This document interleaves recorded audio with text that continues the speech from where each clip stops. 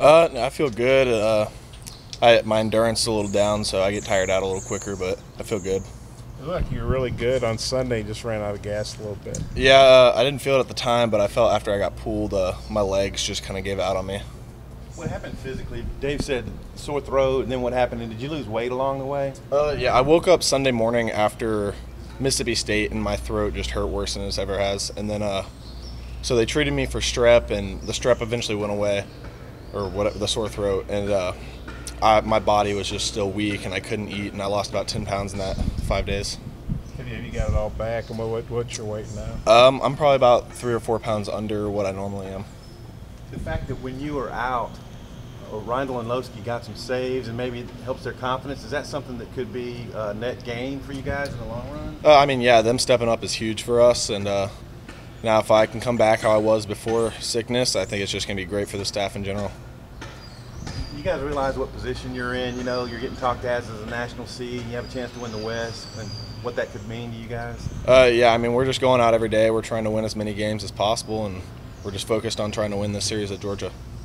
Are you back to 100%, or are you still kind of working your way back, getting your strength back? I'm probably still working my way back on just more endurance. I'd say my strength is there. It's just trying to be able to hold what I have for extended periods. What do you know about Georgia? I don't know much, to be honest. I haven't really looked at them. A lot of times with mono, guys are down for weeks. I mean, I remember hearing that and thinking, man, he may not come back, and you're back now for the end of the season, obviously for the postseason. How good do you feel that the timing of it didn't knock you out of the late season? Oh, yeah, I mean, I'm just glad about that. I remember my mom telling me about it when she was my age. She had it, and it knocked her down for about 2 months, and I'm just thankful that I only felt bad for about 4 or 5 days. What's been the difference on the road and at home for you guys, and how do you need to correct that as you kind of hit this final stretch? I don't think I can point out the difference. I just think we need to execute better on the road and just finish off some games.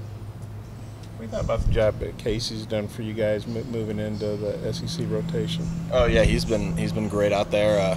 He's been very consistent, which is what you really want as a weekend starter. And as a fellow pitcher, what do you think makes him effective?